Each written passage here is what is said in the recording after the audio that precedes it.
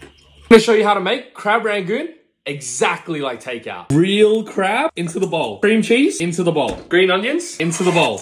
Sesame oil, chicken powder, and of course, a little bit of yum yum. Boom, that's it. With your wonton wrappers, hit them like this on your palm. Rotate, hit it again. Now it's all separated.